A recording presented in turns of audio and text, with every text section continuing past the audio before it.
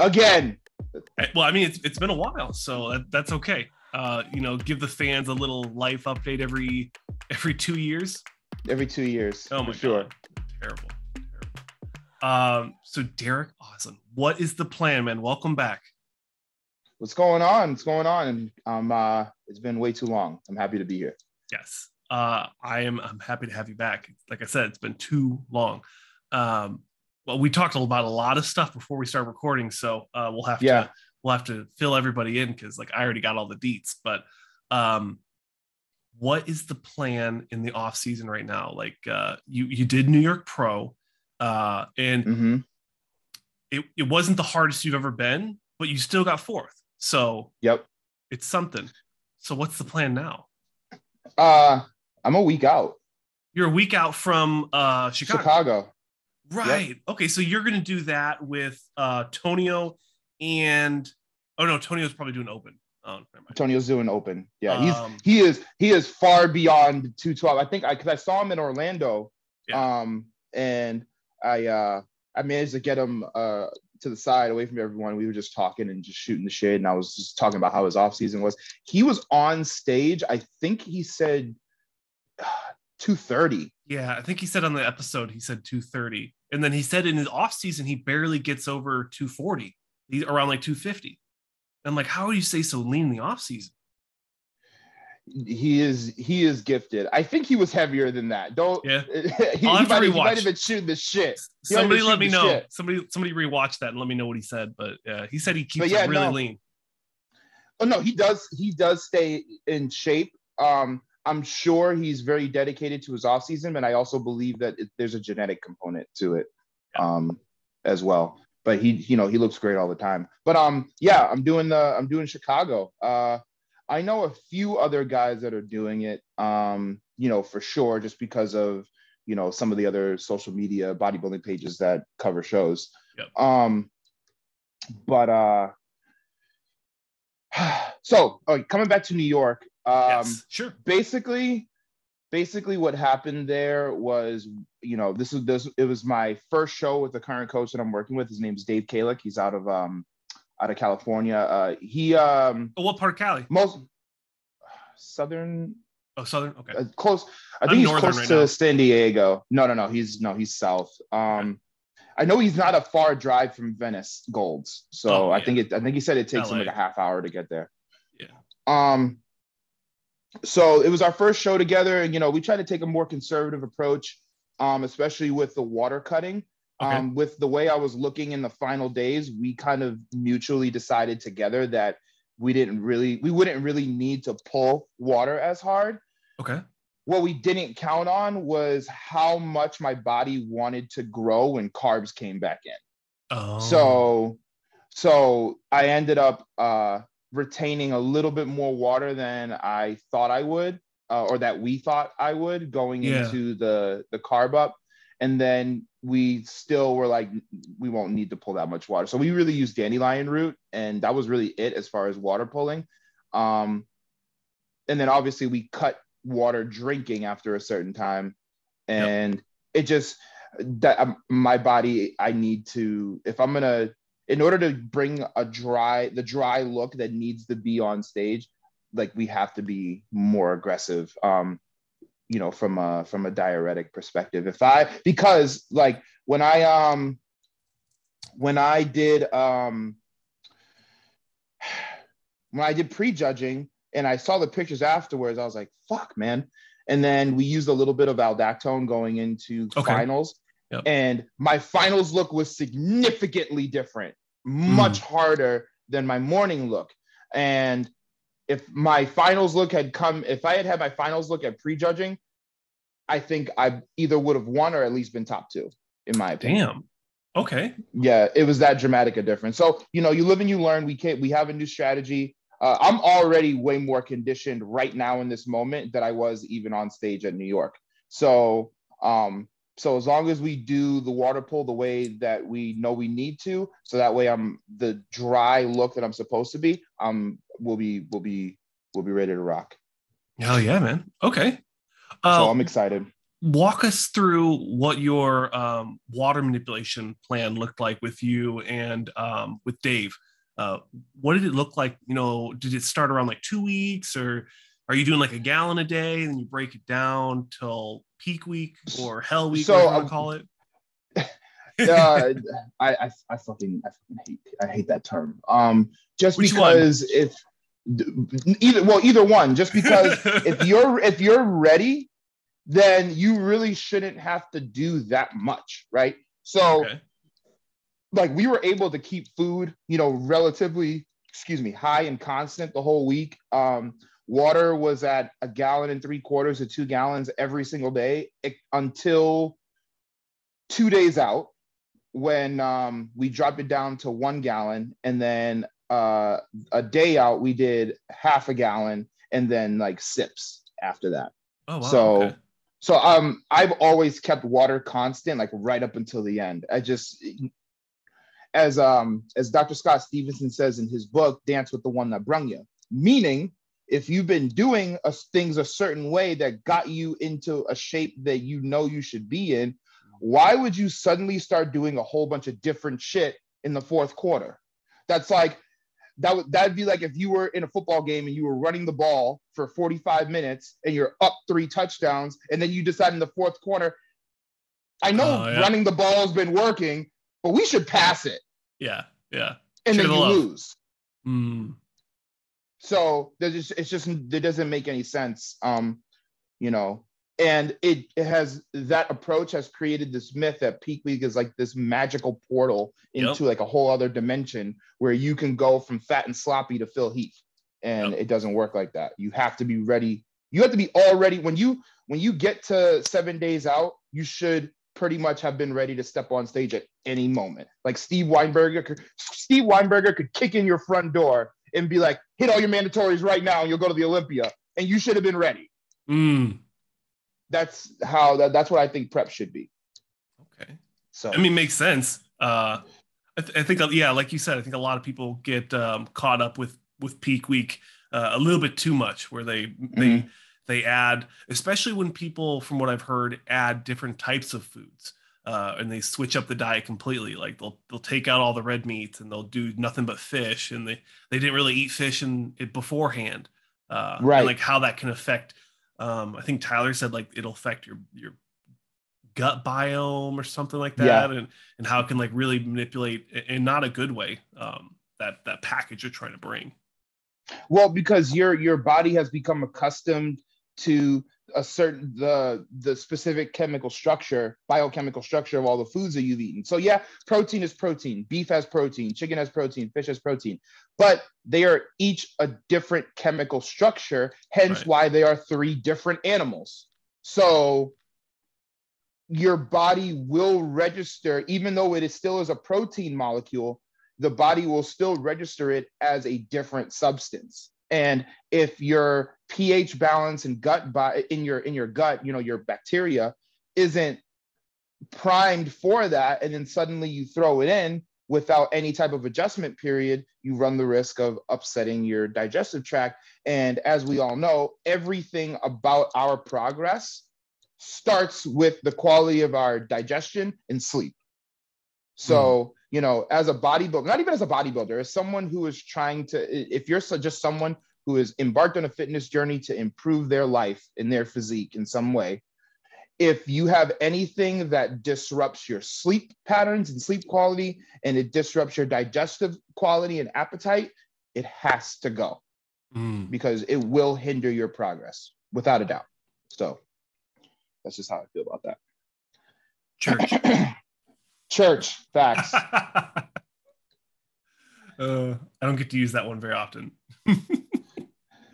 But anyway, so keep things constant as much as possible. That's always the name of the game, and that's how we're going to approach it. This coming week, water's going to stay high. Right. I've been eating around like 200 and somewhere between 200 and 250 grams of carbs a day, pretty much, except for rest days. It sounds nice on paper compared to what compared to what my past preps have been like, but the feeling of that shitty feeling it doesn't go away, contrary to popular belief. That's why I always laugh when so like there are a lot of coaches on social media, gurus, if you will, like when they post their clients, they only post like the genetically elite who were able to diet on 300-400 grams of carbs and not have to do more than 30 minutes of cardio, and they got peeled. And it's made people think that that's what prep should be, not realizing that those are the outliers. That's the exception. Most people's preps are hard and fucking grueling. I still have to do, my cardio is undulating, but I mean, I've still gotten up to, I've had periods of 2 hours of cardio a day this prep. Some days were an hour and a half, some days were hour 45 minutes. I've had days where it was just 40 minutes and nothing else. Like I've had all of it.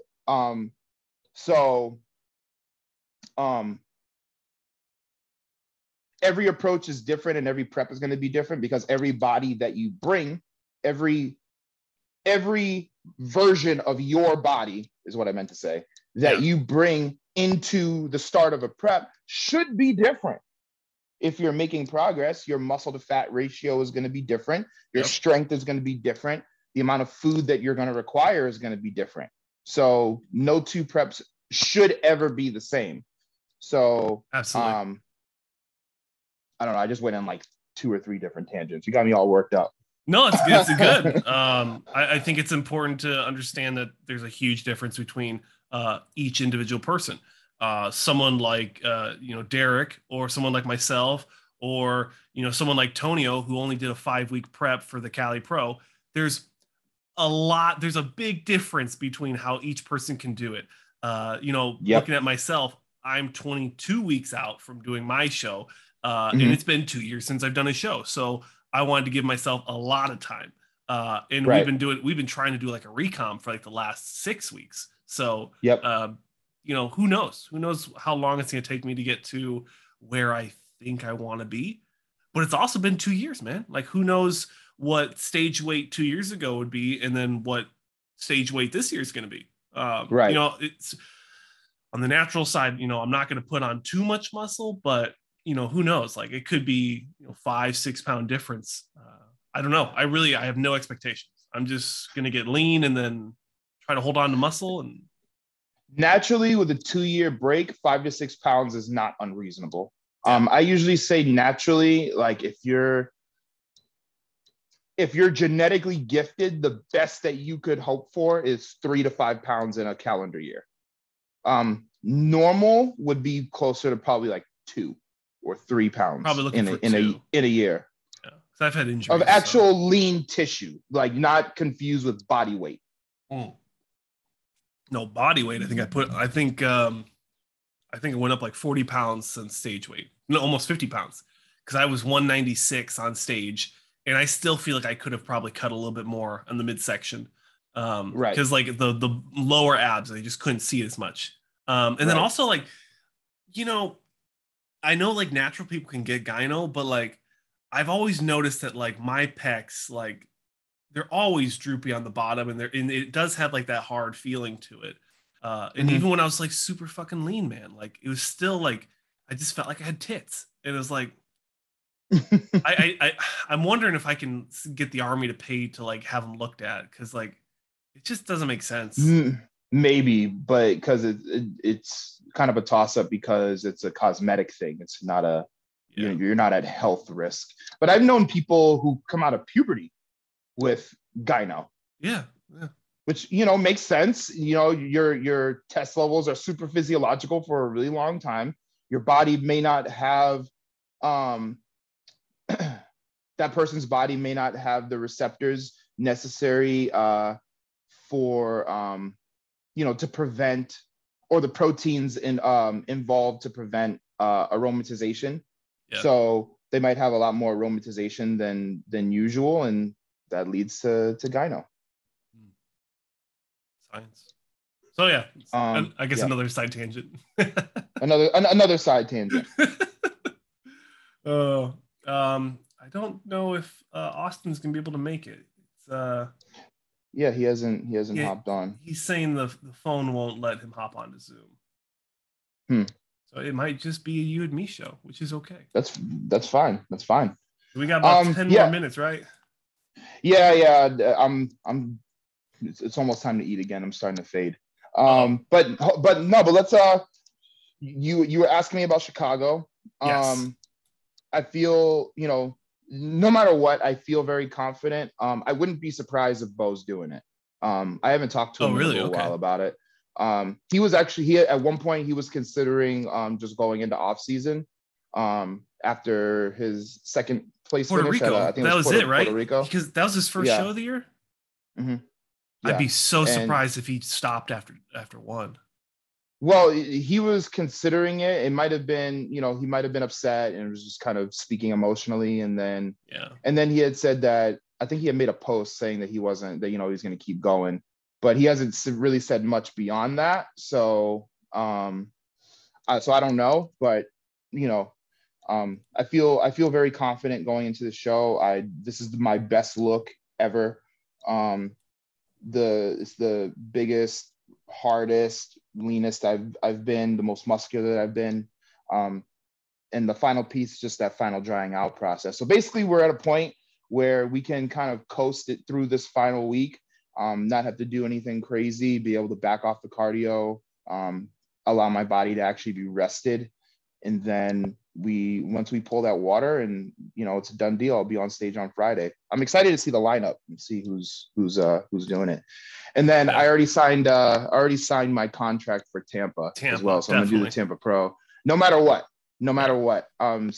My goal will be to go into the Tampa Pro as the Chicago Pro champ because we have Kareth Bajo, who won it last year. Yep. He's a good friend of mine. We both started competing actually at the same time. He's a good guy. I want to get him back on the channel. He's a good dude. Keon's doing it. Nathan, he won Chicago 2 years in a row. Nathan Epler, who placed 4th at the Olympia last year, is doing it. Yes, wow. So that's 3 guys that I know off the top of my head, heavy hitters that are doing the show. So, I want to have made a statement going into the show before it even happens. And I'm going to do that by, hopefully winning Chicago. That's what we're going there for. Well, I think we're going to put on a hell of a show at Tampa. Oh yeah. Well, yeah. I mean, that's hometown territory for you. For sure. Or close enough. You're close enough. Yeah. Florida. But what were you saying? I mean, I was just thinking because when I think of your structure, if you put you next to Kareth, I mean, Kareth is a monster. You have so much muscle as well, but you have a lot more. It's a classic look. It's the tiny, world defying, gravity defining or defying midsection. It's so tiny, and then the way you do your lat pose, the way you do your front double, it's. I don't know, man. It's comparable, but it's so different. It's really going to come down to what the judges are looking for. And that's something I don't know if it's my perception or if it's actual reality, but if we look at your scorecard, you go from, I think I have it in one of these tabs. You go from, here it is, 10th at New York in 2017 to 2nd. And we're like, oh, hell yeah, 2nd place, let's go. And then 8th, and then 12th, and then 3rd, and then 5th, and 8th, and 9th, and 4th. Do you think that that's just the judges looking for something different, or was your package different in each of those shows? I think, it's a combination of both. Yeah. Sure. It's funny because my greatest strength on stage also happens to a lot of times be one of the reasons I don't win. Because I always tend to lose to guys who will have 1 or 2 really freaky body parts that are really eye-catching. You can't help but look. Right. And then, they may not flow very well in other places, or they may be missing whole body parts, maybe their lats from the front are non-existent or whatever. Sure. So, there are judges who definitely favor the more freaky bodybuilders, and then there are judges who favor, the more complete person. So, with some judges, it's a glute contest, or leg contest, or freaky body part contest. And then, sometimes it's an aesthetics completeness contest. You really don't know. So all I can do is bring what the best version of me is. And, I know that the best version of me is good enough to be standing with the top 5 at the Olympia. Yeah. I know that without a doubt. So I know that because we have this formula down as far as what we're going to be doing going into Chicago. And if we bring the dry look that I know I've already seen on me since New York, I'm very confident I can win. Oh yeah. Yeah. I agree. I think getting you back on the Olympia stage is definitely something we want to see this year. And I think it's going to happen, man. The whole the promotional piece for this podcast was the hunt for the Olympia. So hunt for the Olympia. Yeah. So you, Bo, I'm on Austin, the hunt. They're all 3 of you guys are on the hunt. And I'm very confident. We could definitely see all 3 of you on the stage. Easily. Yeah. Easily. There's plenty of shows left. There are. So one way or another, whether I have to keep grinding it out to get points, or if I'm able to pull it off in Chicago and then just do Tampa as like a fanfare thing. Because I live 10 minutes from the venue. It's not going to cost me anything to do Tampa Pro. So except for an extra 2 weeks of dieting, which I've already been stage lean I've been ready for Chicago as far as conditioning for about 5 weeks now. God. Glutes have been peeled, and I've just been chilling with peeled glutes. Well, it makes sense because I've looked at your Instagram and you looked stage ready, and I was like, I guess I never put it together. But yeah, so man, it's 1 week out. Yep, 1 week. That's it. We fly out. Me and Anastasia fly out on Wednesday, and she competes for her pro card in women's bodybuilding on Saturday. So I go first, and it's my job to set the pace, and then because originally this was supposed to be her show. I wasn't going to do it, and I asked her after New York. I was like, listen, I have options. If you don't want me to do Chicago so that it can be about you, I won't do it. It won't even bother me. She was like, no, I do want to do this together, because if we can both win and we can win together, that celebration is going to be amazing. Can't dispute that. So, so that's the plan. And she looks incredible. I'm really, really, really excited for her. Probably even more so than I'm excited for me. So, well, really looking forward to it. You kind of have to be, excited for your spouse to, compete, and then also, go for a pro card. It's a huge moment. Huge for moment. Sure. And if she wins the overall, she'll get invited to the Rising Phoenix show. Right. Yeah. So that'll extend the time that she has to diet. But we were actually having this conversation yesterday. I was like, dude, if you win the overall and you get invited to the Rising Phoenix, you would be an absolute freaking fool to not do it. Yeah. And especially since you're a Wings of Strength sponsored athlete and it's a Wings of Strength show, that would look really bad on you if you don't go. So, but yeah, I'm very confident she'll get the job done. Yeah, I think so too. She's been looking good. I follow both of you, so she looks like she's ready. She's busting ass. It's definitely taking a toll, but she has today and tomorrow. That's probably it. Maybe Monday is harder days. Yeah. And then that's it. She'll be ready. Mm-hmm. Yeah. Man, shoot. It's exciting. It's exciting. Chicago's gonna be a good one. I'm definitely gonna be excited to see who's gonna show up. Definitely you. The list should come out today. It's gotta tomorrow. Soon.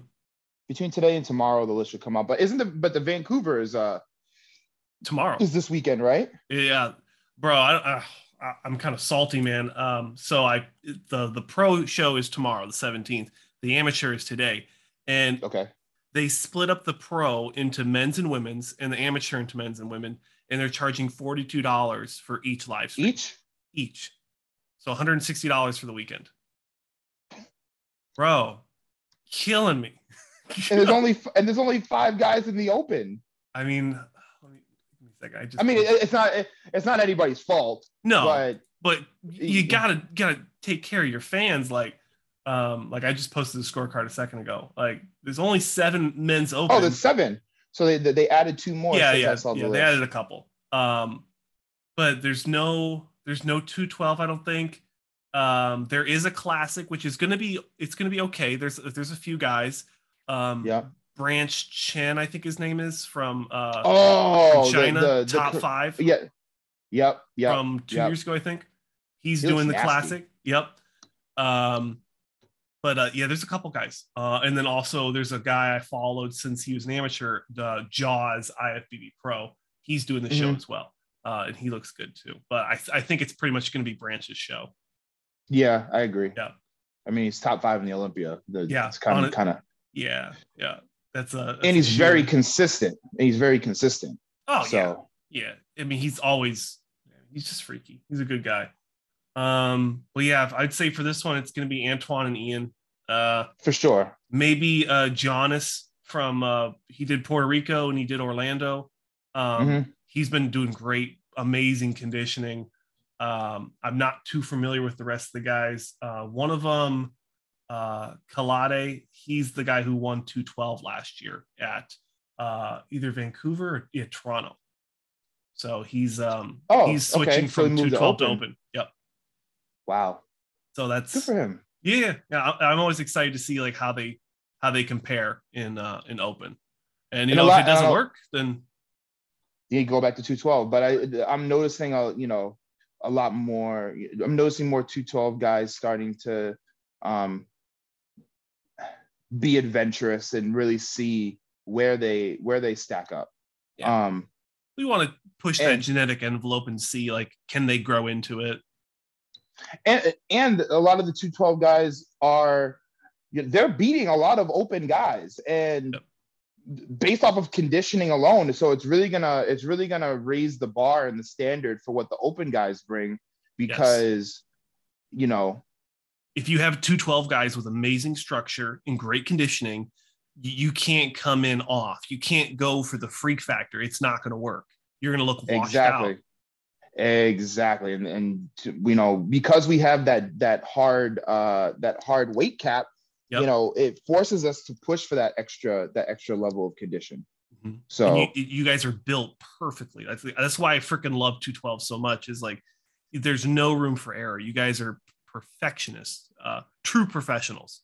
Between you and the classic, mean, the weight cap, I feel, has to stay there because it really pushes everyone to chase perfection. For sure. And how are you like battling to stay under 212, or are you pretty comfortable around there?